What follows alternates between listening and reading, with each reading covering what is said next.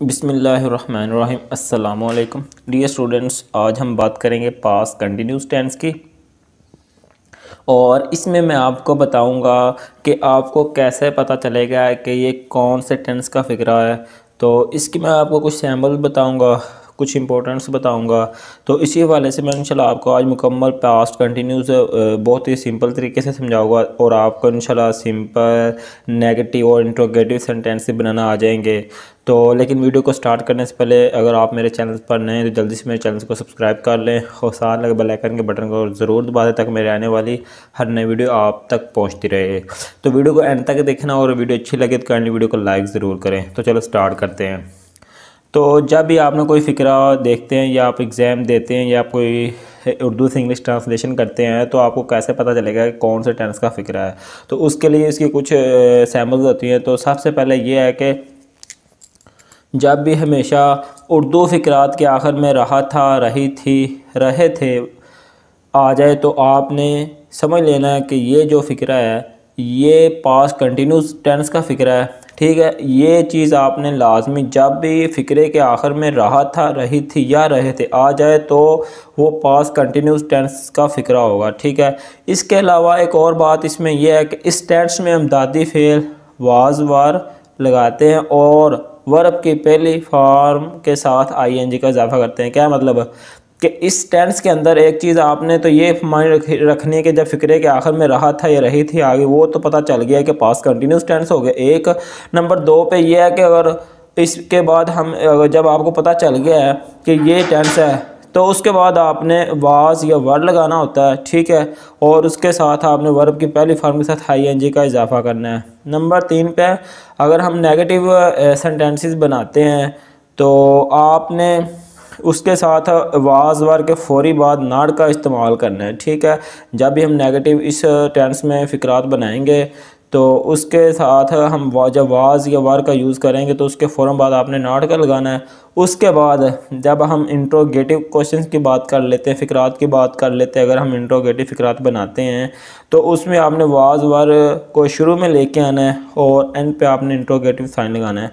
अब बात रह गई कि वाज और वार किस किस के साथ यूज़ होगा। तो वाज जो होगा वो वाहिद जिस्म के साथ सिंगल नाउन के साथ यूज़ होगा। इसके अलावा आप यूज़ कर सकते हैं ही, शी, इट या सिंगुलर नेम। तो वर जो यूज़ होगा वो जमा इसम के साथ यूज़ होगा जिसमें आई, we, they, you and plural name कोई भी हो सकता है। अभी हम बात कर लेते हैं सिंपल सेंटेंस इसमें बनाते हैं और इसको देखते हैं कैसे बनते हैं। सिंपल सेंटेंस हम कैसे बनाएंगे। तो सबसे पहले हमें इंग्लिश में फ़िक्रा बनाने का तरीका आना चाहिए। तो इंग्लिश में फ़िक्रा हम इसमें ऐसे बनाते हैं। सबसे पहले हमारे पास सब्जेक्ट रहता है, उसके बाद हम वाज या वर का यूज़ करते हैं और उसके बाद फर्स्ट फॉर्म के साथ प्लस हम आईएनजी का इजाफा करते हैं। उसके बाद हमारे पास एंड पे ऑब्जेक्ट आता है और एंड पे हम उसके बाद फुल स्टॉप लगाना होता है। इसकी एक एग्जांपल मैं आपको बता दूं, पाकिस्तान मैच हार रहा था। ठीक है, सिंगल है तो पाकिस्तान वाज सिंगल नाउन आ गया, कोई भी वाज आ गया। लूजिंग फर्स्ट फॉर्म के साथ हमने आईएनजी को यूज़ किया है, द मैच। ठीक है, ये दूसरी एग्जांपल भी वही है। उसके बाद हम बात कर लेते हैं नेगेटिव सेंटेंस के मनफी फ़िक्रा हम कैसे बनाते हैं।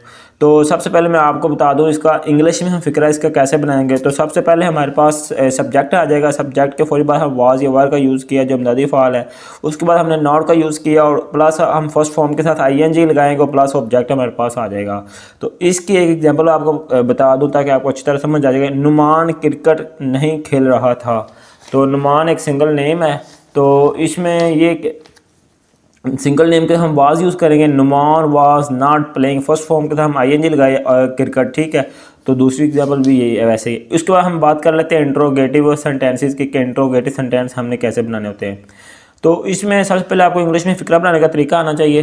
तो इंग्लिश में फ़िक्रा हम इस तरह बनाएंगे, जो वाज और वार होगा वो हमारे स्टार्टिंग पे आ जाएगा, प्लस ऑब्जेक्ट है, प्लस फर्स्ट फॉर्म के साथ प्लस हम आईएनजी का इजाफा करेंगे और प्लस ऑब्जेक्ट और एंड पे इंट्रोगेटिव साइन है। तो इसका एक हम एग्जांपल करते हैं ताकि आपको अच्छी तरह समझ आए। क्या नुमान क्रिकेट खेल रहा था, वाज तो हमारे फर्स्ट आगे मुतअद्दिफ स्टार्टिंग पे, उसके बाद सिंगल जो हमारा सब्जेक्ट है वो नुमान है।